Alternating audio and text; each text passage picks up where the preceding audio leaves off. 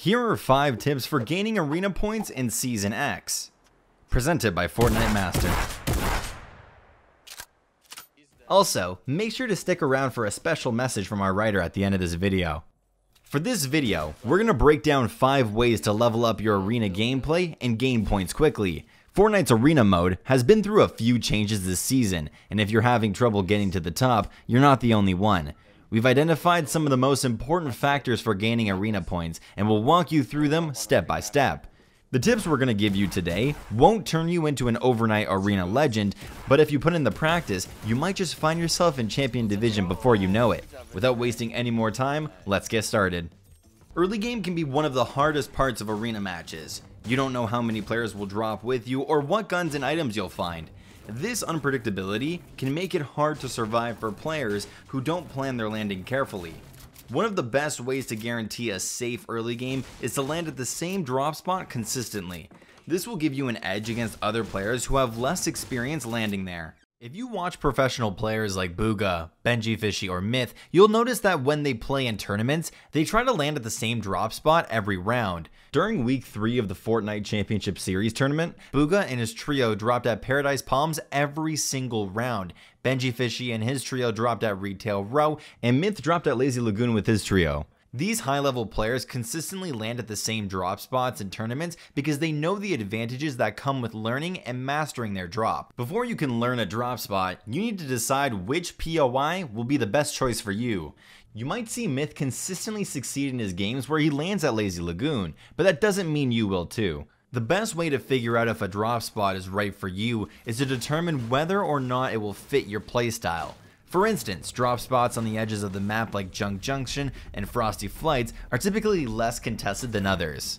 If you land at a less contested drop spot, it's unlikely you'll have to fight more than one player before rotating. On the contrary, drop spots closer to the middle of the map like Salty Springs and Tilted Town are typically more contested. If you land at one of these, you'll almost certainly have to spend a decent chunk of your early game fighting, which could result in easy kill points or wasted bus fare, depending on how well you play it. It's up to you to choose a spot that fits best with your playstyle and allows you to make it to mid-game consistently. If you want an even more in-depth guide on this, check out our video on 9 tips for landing and surviving the early game. The link is in the description. After deciding which POI to land at, the next step is to figure out which building or structure in the POI is best. The ideal building should have a large amount of loot and provide some sort of advantage over other buildings, such as being taller or providing a good vantage point to see everything else in the area. There is a best building in every location, and if you analyze your drop spot thoroughly, you should be able to find it and give yourself an advantage over other players who may not take early game as seriously. For example, if you choose Lucky Landing as your main drop spot, the high rise in the southeast corner of the town would probably be most players' building choice. It's got a few chests, plenty of floor loot, and it's the tallest building in the town, which gives you free height over anybody else who lands with you. Having good loot combined with a high vantage point will put the odds on your side, just in case, dare I say it, you get caught in an early game fight. If you're going to get in an early game fight, you'll probably want to be the one who initiates it. Taking another player by surprise while they're looting can catch them off guard and make them panic if they don't have a decent loadout. For example, if you find a gold combat shotgun, which is one of the best weapons in the game, it's probably a good idea to push any nearby players while you still have such a large advantage. In this example, the odds of somebody finding a better gun than you in their first few loot spawns are pretty low. That said, if you're not comfortable with your mat count or health, you can always keep looting before you get in a fight. If you do decide to keep looting, you'll want to have a game plan in case somebody pushes you before you're ready. If you see or hear somebody approaching, it might be a good idea to sneak away to another building so you can keep looting. Unfortunately, this won't always be possible. If you're not finished looting and a player is aggressively pushing you, your best shot is to use the building's natural angles against the other player. Doorways, arches, and windows can all make great angles to hold, depending on where the other player is pushing you from. Whatever angle you're holding, make sure it's a right-hand peek. In a third-person shooter like Fortnite, right-hand peeks give you a huge advantage, especially if the other player runs into the angle you're holding. Don't tunnel vision on a single angle too long either, unless you're 100% certain that's where they're coming from. Sometimes, it's best to take another angle or just disengage completely so you don't waste too much of your looting and farming time. If you survive the early game fights in your drop spot, the only thing left to do before leaving is to finish looting and farming some mats. Don't worry about grabbing every single item in the area, just focus on the base loadout and at least 500 total mats. When looting, it helps to know all of the chest spawns in your drop spot. You can find these in playground mode since chests will have a 100% spawn rate. You want to be as efficient as possible with the path you take while looting. The quicker you can get loot, the more time you'll have to rotate, and the more likely you'll be able to get into a good position safely. Before rotating, do your best to efficiently farm materials as well. You need to figure out which objects in your POI are the most efficient for mats, aka what items give you the most materials in the shortest amount of time. In arena mode, a good rule of thumb is that you should be getting at least 7 mats per hit. If you're farming something that gives you less materials, you might want to look for a better alternative somewhere around your POI. For Lucky Landing specifically, the bamboo, cherry blossom, and regular trees, as well as the wooden furniture spread throughout the buildings are good sources of wood. For metal, you have the vehicles around town and the giant dumpling head, which gives you a lot more metal than you'd imagine. As for brick, you could farm the walls and floors of Lucky Landing's buildings, but they aren't very efficient. For a more efficient source of brick, you might consider making a pit stop on your rotation somewhere like the rock quarries and fatal fields, which leads us to our next point: rotation routes. Knowing your routes is another important tip that goes hand in hand with knowing your drop spot. Fortnite's moving storm mechanic forces you to move towards other players as the match progresses. It helps to have a few well-planned paths in mind where you can find mobility, loot, materials, and kill opportunities. No matter where you land, most games you will have to rotate into the circle. There is a rare exception when the circle lands on you multiple times in a row, in which case you might want to consider buying lottery tickets. Also, it would probably be a good idea to farm up and find a nice spot with high ground towards the center of the circle to camp in, but lottery tickets would be your first priority. Anyways, you need to have a route planned so that in the limited time you have to rotate, you can also find opportunities to loot, farm, and maybe even snag some kills. Having a solid route plan can be the difference between having mobility and mats to spare late game and dying because you have no way to rotate. Let's say you land Sunny Steps and the first storm circle is on the opposite corner of the map over Frosty Flights. You kill the only other player that landed at Sunny Steps and it's time to rotate, but your shotgun is less than ideal and you still need some wood and metal. You know there's a vending machine on the way to Pressure Plant, which also happens to have good sources of wood and metal, like wood pallets and metal fences. So, on your way to the circle, you head that way, picking up a better shotgun for yourself from the vending machine, then farming up some wood and metal at Pressure Plant. Now since you're already here, you can use the air vents in Pressure Plant to rotate somewhere like Loot Lake, where you could take the rift and go wherever you want. This is an example of a well-planned rotation route from Sunny Steps for a circle pulling southwest. What's great about routes like this one is that they allow us to get everything we need, like loot and materials, without wasting too much time straying from our rotation path. When planning your own routes, look at things like loot availability, efficient spots for farming materials, mobility, and even kill opportunities. This route we just described is great, but a single route isn't gonna cut it. You should have multiple routes planned in case a circle appears in a different direction. For instance, if the circle were to take place in the southeast corner of the map over Paradise Palms, Loot Lake would be a little farther out of the circle. It might be a better idea to glide from Pressure Plant to Dusty Depot or Retail Row. It's important to think of a few alternative locations like this for your routes, in case the circle doesn't favor your main route. Having multiple options already lined up in your head will prevent you from cracking under pressure when your main loot route doesn't work out like you wanted. Of course, things might not always go as planned. Even with multiple routes in mind, you might encounter some complications along your journey to zone. For instance, all the materials might have already been farmed at Pressure Plant, or Loot Lake might look like a war zone that you don't want to get involved in. In situations like these, sometimes you have to alter the route you had planned and make a quick decision to reach your goal somewhere else. Let's say you were planning on farming wood pallets at Pressure Plant, but they're already gone. Instead, you could head to the forest just north of Retail Road to fill up on wood. This is a pretty simple example, but the idea is that for every rotation route, you should have multiple options planned just in case something doesn't work out.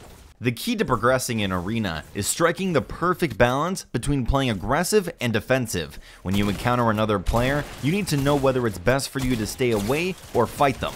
If you make the wrong decision, it could result in you losing points for the round. Typically, you only want to fight somebody if you know for a fact that you have what we'll call a guaranteed advantage over them.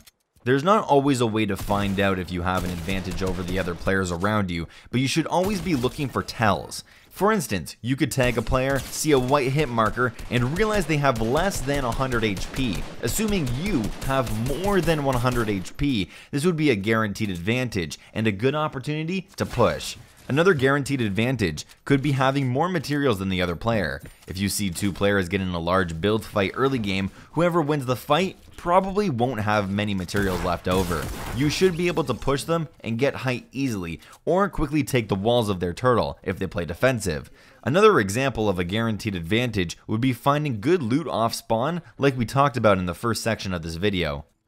If you don't have a guaranteed advantage on another player, it's almost always best to avoid the fight if you can. It would be a risky move to push another player during mid-game out of the blue without any knowledge of how much health they have or what their loadout looks like. If somebody pushes you, you might not be able to avoid the fight, but you can still try. Obviously, if you have some form of mobility, you can use it to put some distance between you and the player attacking you. Try building cover while running away from the player to see if they stop chasing you. If that doesn't work, try boxing up and holding your walls until they leave, or another third party enters the fight to distract them. Playing defensive during fights where you don't have a guaranteed advantage is crucial to maintaining a steady stream of points. Speaking of maintaining a steady stream of points, the most reliable way to gain points quickly is to play for placement points. Oftentimes, chasing early game kills simply isn't worth it. You'll profit a lot more from matches if you wait to play aggressive until you have those initial 60 placement points secured. That's enough to cover bus fare for any players in Division 8 and under, so at the very least, you'll break even by the end of the match. Even though it might seem like a boring way to play, it is the most reliable way to gain points. Getting placement points is especially important in Trios Arena, where kills are worth 66% less points than in Solo Arena. Even if your trio gets 6 kills in one game, you'll only walk away with 42 points, which is practically worth the same as 2 Solo Arena kills. Those 42 points don't even compare to the 60 points your trio could get for just staying alive, which would probably be less work anyways. Like we said a few minutes ago, all you have to do is pick the right fights. It's not the worst thing to go for kills before placement points as long as you know you have a guaranteed advantage. Just keep in mind that in the long run, placement points will often get you farther than kill points. Another good reason to start playing for placement is the great late game practice you'll get. Arena matches can get intense towards the end of the round, and tournament matches can get even more intense. Having experience in hectic late game battles will prepare you if you ever decide to play in a tournament in the near future. This brings us to our next tip, securing a safe spot in the final zones. Making sure you have a safe place to build in the later zones is extremely important if you want to maximize the amount of points you get per match. Points become increasingly frequent in the endgame as long as you can stay alive. The best way to keep yourself alive is to build your base in a good position. If you set up a 1x1 somewhere towards the center of the 3rd or 4th circle, you'll have good odds of being in the next circle as well. This will allow you to save your mobility items and means at least one less frantic rotation that could cost your life. Getting height when you box up in zone isn't bad either. If you can find a mountain or hillside close to the center zone, setting up your base there could be beneficial. If you're not able to find natural height, building your base up 2 or 3 stories could still give you the same advantages. Having height early will give you a great vantage point to pick people off far away and will reduce your chances of being targeted by other players. Having a good position in zone allows you to shoot players who are rotating from the comfort of your own box. Not only will you have a better chance of gaining placement points, you'll also have some good opportunities to pick up kill points on players rotating. When it comes to the 5th, 6th, or even later circles, the storm begins to move outside of the current zone. This will force all players to move, no matter what position they're in. Because of this, it might be a good idea to rotate early and build a new box on the edge of the circle closest to the next zone. While most other players are rotating together and running into each other, you'll be safely boxed up close to the next circle. Not only will you have more time to rotate, you'll probably have some idle time to get picks on other players who didn't box up near you. Once again, this will give you a better chance at gaining both placement points and kill points. If you have any mobility items, you'll want to use them carefully. Hoverboards are great for rotating quickly, but they also expose you more than any other mobility item. With hoverboards, your best shot at rotating into the zone without taking damage is to build a ramp and boost slightly upwards in the air towards the next zone. As soon as you land, get off your hoverboard, box up around it, and repeat the process when you have to rotate again. Launch pads are arguably better for rotating, but they still leave you out in the open for a long period of time. Most players who make it to endgame will be looking for long-range kills, and it's rare that you'll be able to launch into the next zone without being shot mid-air at least once. If you are going to use a launch pad to rotate, try to wait until the last possible second to use it without taking storm damage. This will give you the best chance of rotating safely because most of the other players will be distracted by trying to rotate themselves, and there will be plenty of other players flying through the air, so you won't be the only target. While you're gliding, it also helps to zigzag and rapidly swap between your skydiving and gliding states to avoid gunfire. Currently, shockwaves are the safest mobility item in the game because they launch you at a higher speed than launch pads and hoverboards. It's always a good idea to make sure you're carrying at least one mobility item, whether it be a hoverboard, launch pad, or shockwaves. If you don't have any mobility, fear not, because one of the players near you might have a launch pad, and as long as you can get to it safely, you should be able to use it to rotate too. You can't argue with free rotation. Thank you guys for watching this video. You may notice my voice sounds a little different. That's because I'm not the person you normally hear. I'm the writer behind these videos and the person who records the clips, FaintXO. For the past year, I've been able to write a lot of guides for you guys that I'm proud of, but unfortunately, this is going to be my last one.